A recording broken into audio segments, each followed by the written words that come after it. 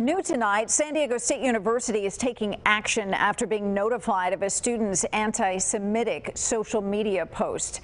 Campus leaders are condemning the act, and the campus police department is now investigating. Fox 5's Kasha Gregorczyk is live from the college area tonight with what we're learning. Kasha.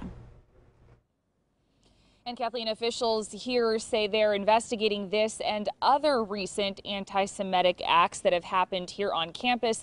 As recently as March, swastikas were painted on the side of one of the residence halls, and because of these recent incidents, police have now stepped up patrols on campus.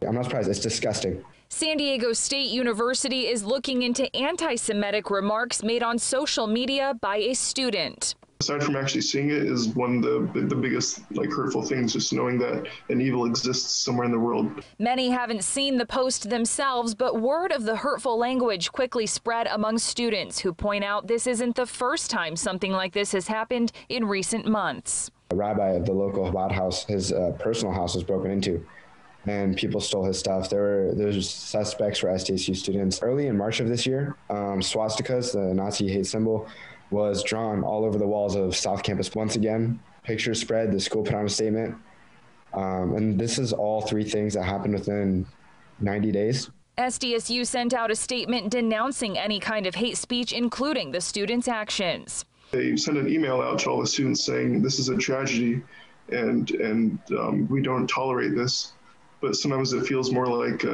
something that they do for publicity and less for actual action. But the school did announce some steps of action. The incident is under investigation by campus police and the Center for Student Rights and Responsibilities. As a Jewish leader, I go on alert, and none of this is acceptable.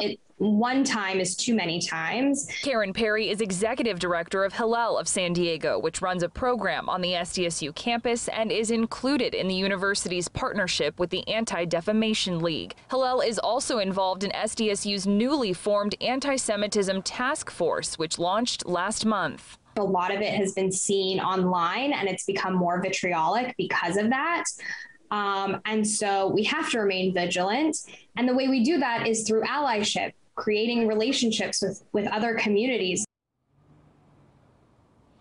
And the school is also looking into making potential permanent changes to the policy here to further combat anti-Semitism on campus. Reporting live from SDSU tonight, Kasha Gregorczyk, Fox 5 News. Kasha, thank you.